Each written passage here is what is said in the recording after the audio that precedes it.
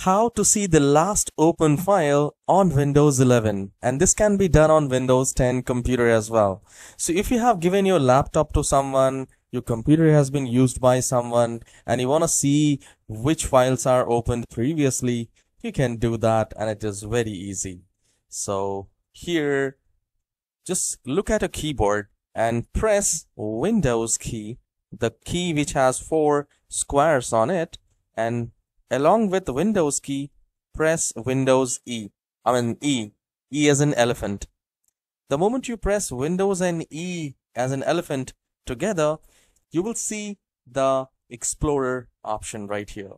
And then we just need to click on this Home tab at the top. Once you click on that, you will find the recent options here. So here you can see whatever the files which has been opened previously, you can see by dates, and you can check which files are opened previously on Windows 11. The next way is to do a right click in the start icon and then click on run and type recent. Then also you will find the recent opened files on a computer. Right.